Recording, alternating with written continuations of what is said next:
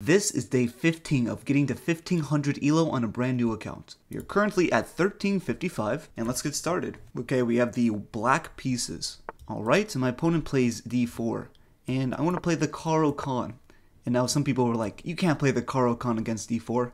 Well, what it turns into the Slav defense. The Slav defense is when, well, it's the structure. The d4 pawn is pushed, and you have these two pawns like this. And okay, we just develop normally, we get our bishop out, we get our knight out, we push our pawns, play very standard moves. You don't need to complicate the opening that much. Okay, he's offering a trade. Now I could go here and go for this weird line where you allow him to take and you get these two pawns holding this center. Now I'm not too comfortable playing that because I don't play that too often, so I'm just going to take. I'm just going to trade, keep it simple, and alright.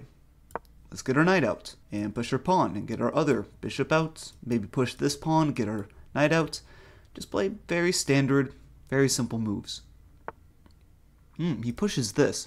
So I'm assuming he wants this move. Now is that a problem? We take.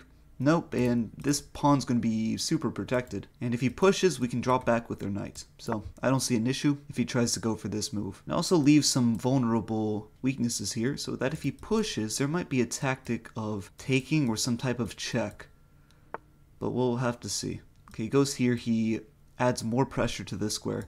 Now if I go here, and he goes here, I could take first. And then I'm hitting the knight, he has to respond, and then I can deal with whatever's going on here. But I want to get my knight out and my bishop out. That is my goal.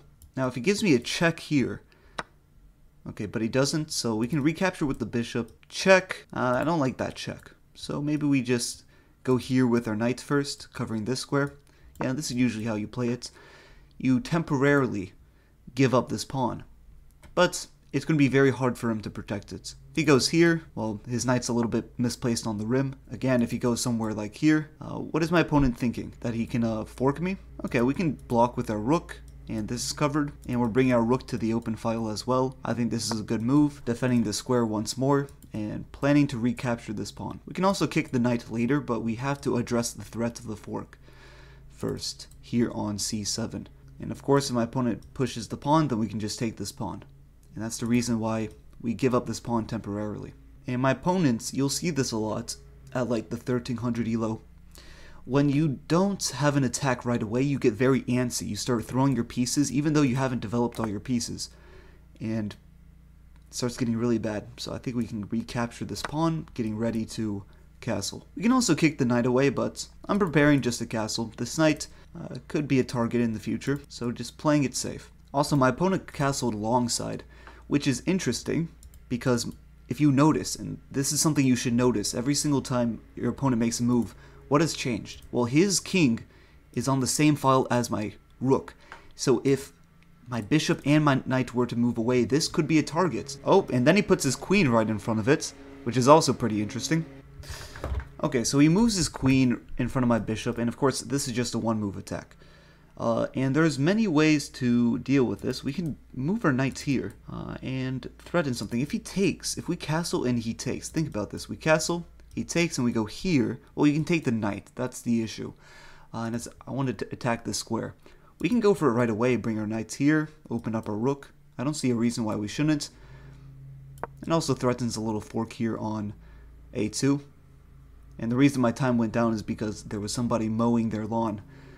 So I had to just sit here and think about the position. But it's very nice that my rook kind of looks at the queen through the bishop. So tactics like a discovered check might work, but you have to be careful. Discovered checks don't work if the piece that you want to capture can actually capture the piece that's giving a check. Okay, he goes here. So yes, they do stop this from happening. Now, I'm already thinking of a tactic of sacrificing our bishop and going check.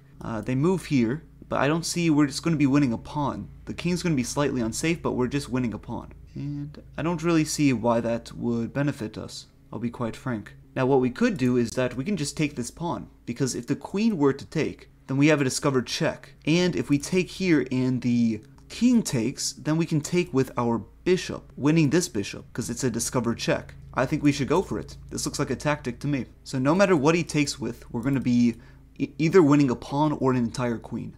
But of course, let's look for even better moves. So he takes with his king, check, he has to block or move away and we can take the bishop.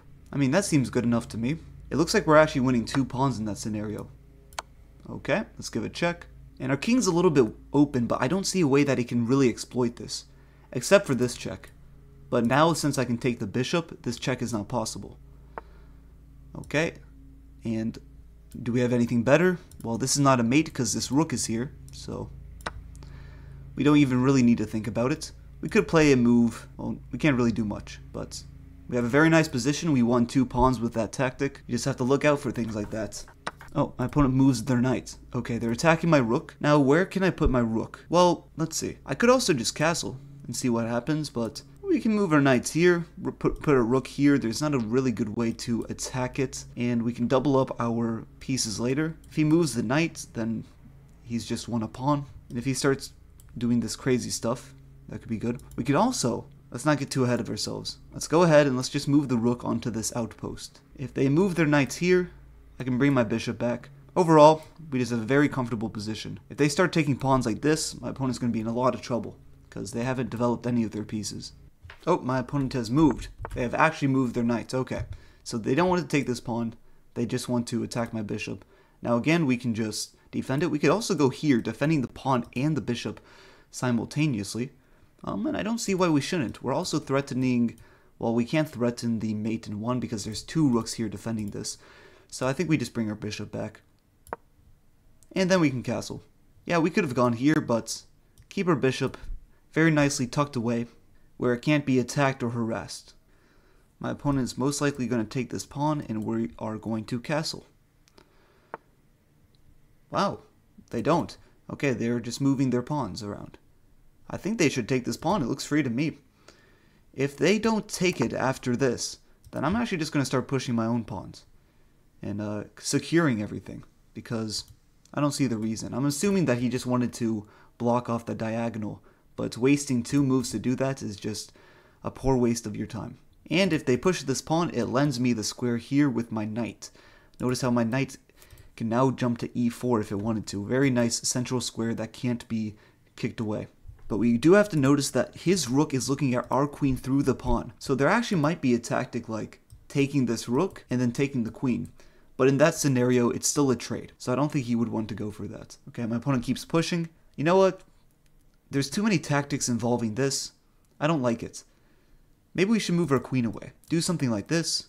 Okay, that's one idea. And then we can double our rooks. We can also do a little discovered attack on the knight.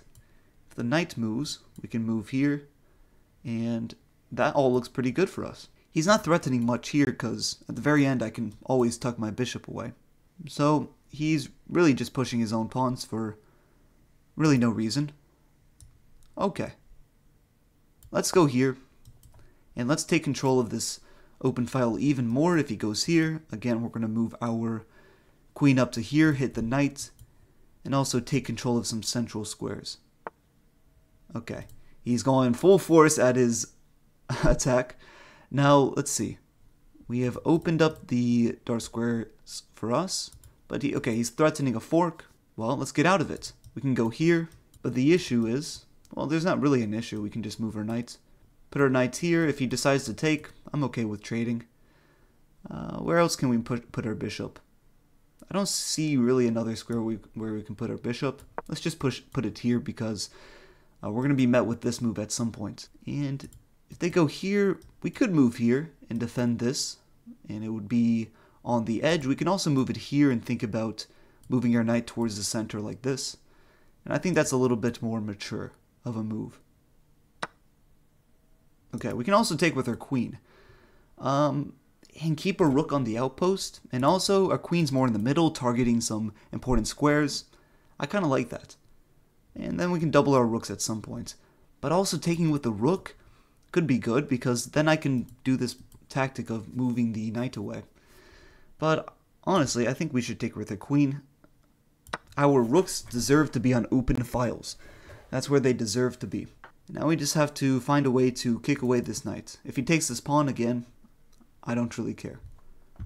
Oh, so he wants to go for trades when he's down a pawn. Yeah, and this is a common mistake you'll see. People that just want to trade, don't trade. It's not a good idea. Now, let's see, we can recapture with our queen and go into this endgame, but I don't see the reason why we shouldn't take with our rook. Just trade down a ton of material. And let's see. Now, I want to get my knight to a better square. Can we go here? Probably. Target this pawn. That seems pretty good. If they go here again, you can keep taking this pawn. I'm not sure why my opponent's not taking it. Okay. Let's reroute our knights to this square. If they go here, I'm happy to go here and target this pawn. This pawn's a goner anyways. I don't really care much about it. Okay. They finally have taken the pawn. Good job. So my opponent just realized, wait, that pawn was hanging the entire time?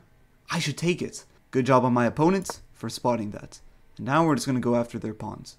If they defend it with the rook, I can take first and then give a check to get out of the pin. We also have moves like rook to b8 in the future with our queen defending it, hitting this pawn as well, which could be a good tactic if we wanted to win the game. My opponent just completely leaves the king wide open. Now, if he takes, we take. He goes check. We go up. He goes check, or he goes check with the queen. We can just leave here. And we're not really in a mating net. Of course, if we take now, we are mating ourselves completely. That would be a blunder. So I don't see a reason why we shouldn't take. Let's calculate. Take, take. We have a minute left. Take, take, take.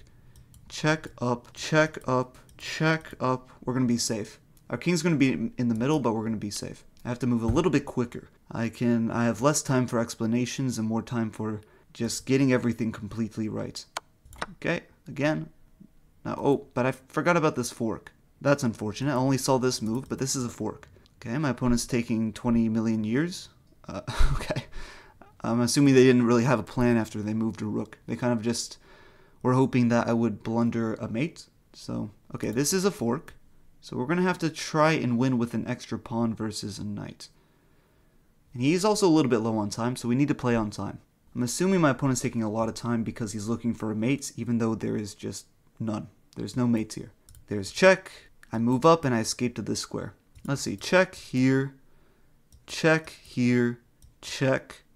Ooh, there might be actually a mate, but he doesn't play it. Interesting. Let's give a check. We don't have time. If I can trade off the queens, I'm going to be very, very happy. Let's give another check. Again, I'm just giving checks because I need to get out of this predicament where I'm getting attacked here. Got my knight out of the fork. This is a little bit risky. I think there's actually a checkmate here. If he goes here, here, check. But now I have this square because my knight's left. So now it's not checkmate anymore. Okay, it's 25 seconds. This is, okay, only move. We don't have to think about it, which is pretty good.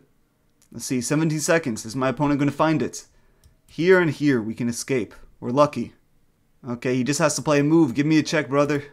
Come on. No, he's going to lose on time. Ah, that's unfortunate.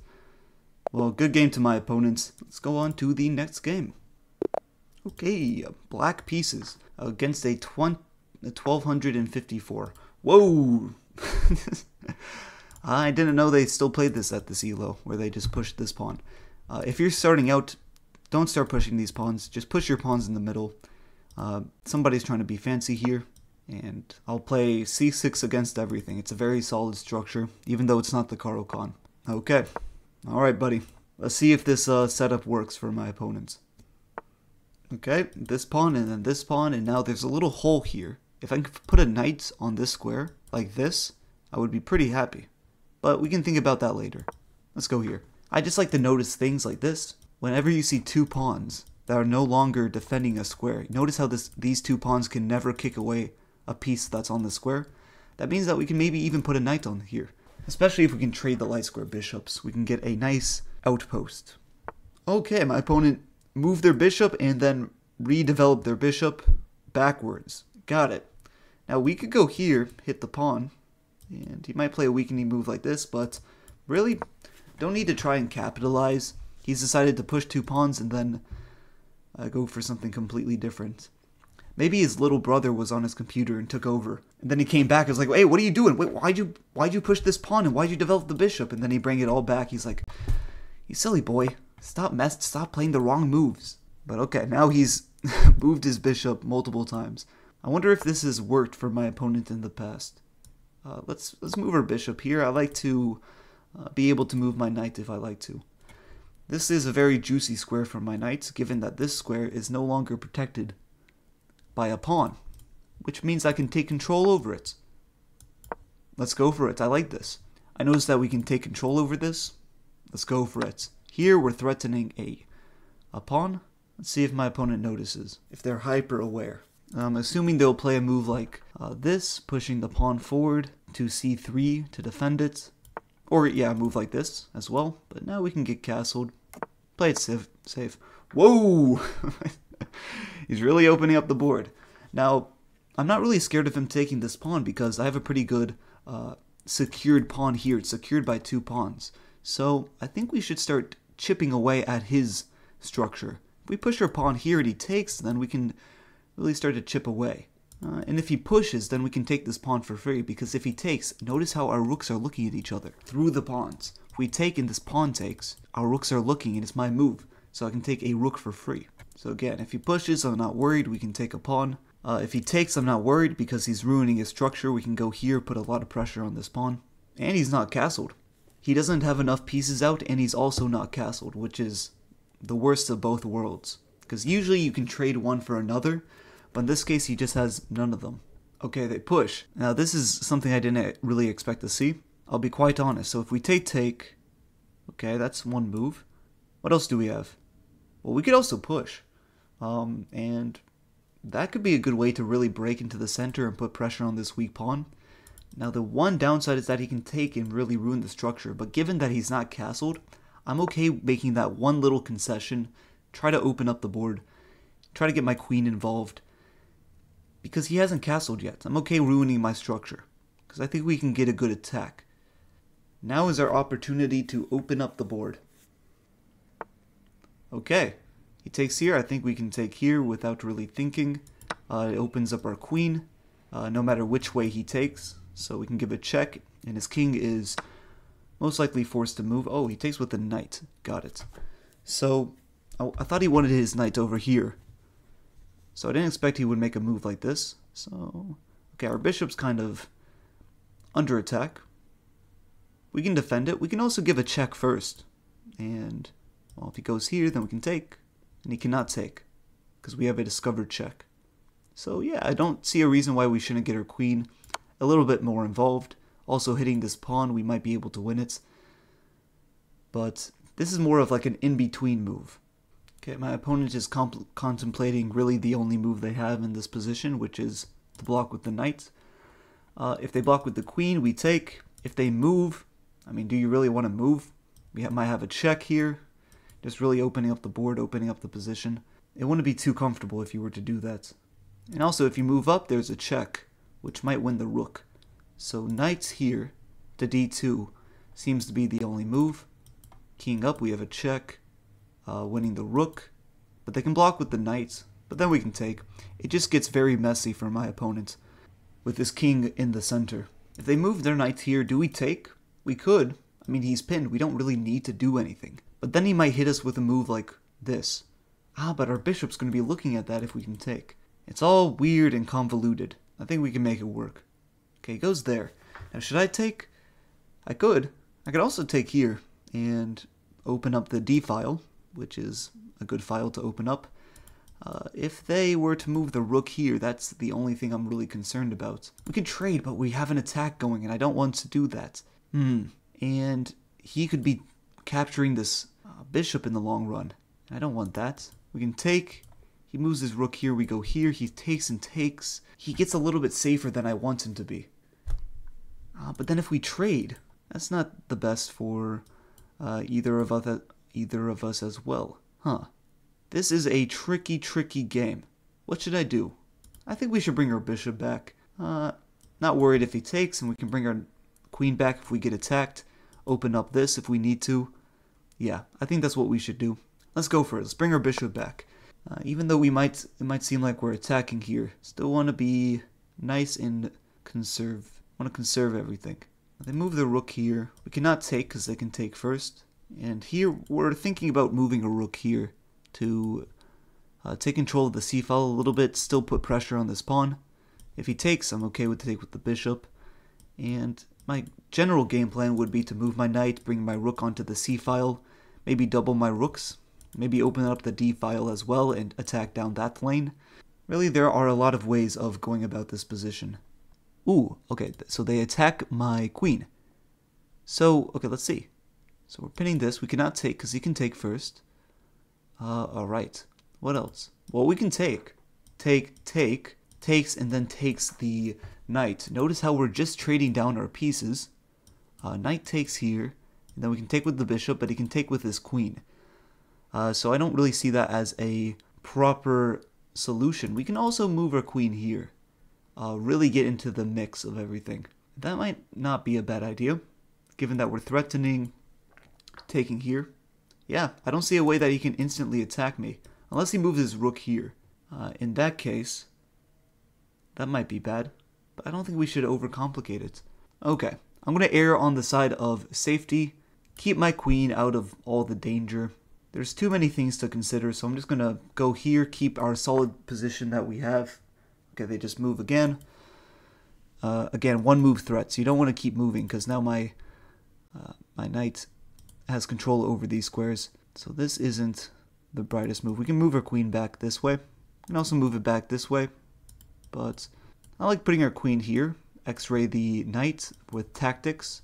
Yeah, that should be good. Let's go here. Again, if he takes, opening up the d file is just not good for him, even if he were to win a pawn. Okay, let's see. 1, 2 attackers. That seems about right.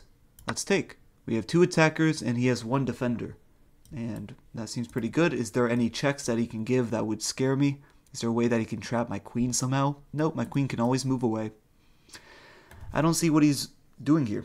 I think that's a free pawn. And it's a very important pawn as well. If he defends with the rook, we can take, and then take the knight here and win an entire piece for free. If they push the pawn, I think I can just move my king forward. Okay. Now let's see. We can move our knights back and be happy, but I like the fact that we are going for this. I don't see a reason why we shouldn't bring our knight into the center of the board. We could also go here, but no reason yet. Here's what. I have an idea. Let's put our rook here and go for a little discovered attack against this knight. We can trade off the knight somehow. Okay. So he moves his bishop here. Now we can move our knights, but okay, let's create a one move threat. Oh, I forgot our bishop is going to be blocked off. My bad. I forgot our bishop's going to be blocked off here. But again, we have a fork here. And that's a threat. We also have a check, which is highly uncomfortable because if you block with the queen, we take the rook. And I'm assuming my opponent will most likely castle in this scenario. Right. And that might be a mistake because we can go here, fork the queen in the bishop. When the queen moves and recaptures this bishop, then this will become a free piece because our bishop, our queen, and our rook are looking at this.